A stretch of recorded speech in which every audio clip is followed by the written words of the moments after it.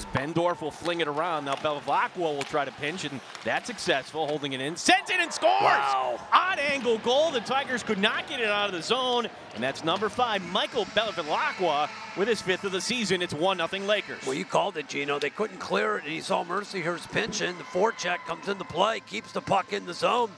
That's just a great play, picks it, and then you're right about an odd angle. Ouch. You're playing, you're not playing. Then you get a game, and then you get extended time off. So, really been tough on the players. Sheriff dumping it off. Shot goal. That's Bendorf from Sheriff, and it's 2-0 Lakers on that break. Willett holds it in. Now Willett's double teamed on the wall. Willett sending it down low. Calverley in front. Yes. It's in. Yes, the Tigers get the goal.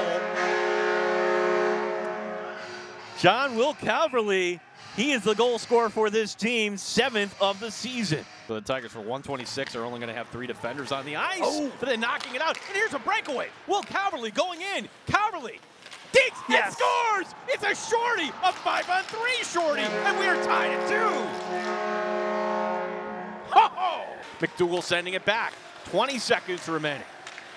At the point, shot off a body in front. Barry with the block. Briere on the far side. 12 seconds remaining in the 5-on-3. I can only imagine what the corner crew will be doing right now if the Tigers can kill off this 5-on-3 and get a shorthanded goal in the interim. Shot, save made by Drackett. Rebound, and they score. Just as the penalty expired, that's number 12, Austin Heidemann, and it's 3-2 Mercyhurst. Now Townsend lifting it out.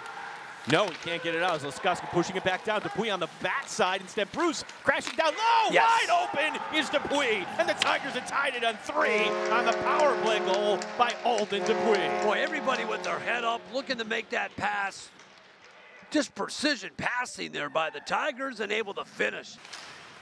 Shot by Spagnuolo goes through McDougal. Feet in front. Good save by Drackett, but then the rebound pushed back in, and Mercyhurst retakes the lead. It's 4-3. Caleb Moritz to take the draw. He's flanked by Hammaker and Gonzalez. Tigers win the draw. Shot by Willett goes through. The rebound by Gonzalez. It's in. Elijah Gonzalez picking up that rebound. Gonzalez is 6th of the year. We're tied at 4. Look like that puck crossed up Johnson. Went high off his pads, and then looking for the puck. Here comes a shot way from outside. Looked like it hit off his chest or mask, and then able to, and Gonzalez right there for the putback as he gets knocked to the ice. Now you're talking.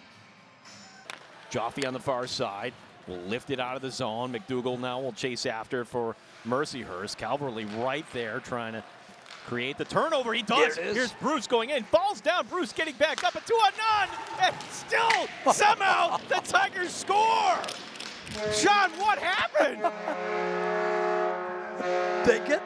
They get the turnover. Bruce just loses his footing, but he's able to keep the puck on his stick, and he gives it to number 8, Will Calverley. That's unbelievable, Gino. Wow, what a hat trick here.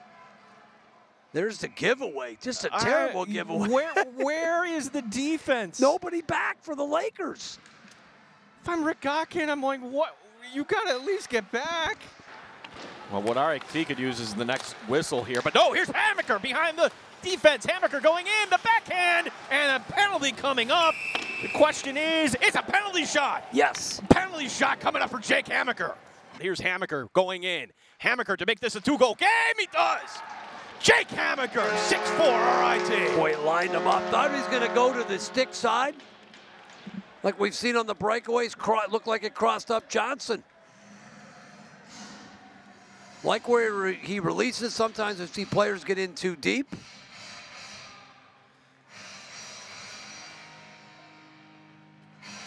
They're coming all different ways tonight for the Tigers, John. A shorthanded goal, 2 power play goals, and even strength. And there, the penalty shot goal by Jake Hammaker. RIT battling back from a 2-0 hole to win this game. What a nice win for the RIT Tigers. Hadn't played in 3 weeks, fell behind 2-0, playing a hot Lakers team unbeaten in their last 4. They got off to a slow start and then dominated the ice the rest of the way. That's a good, solid win for Wayne Wilson's team.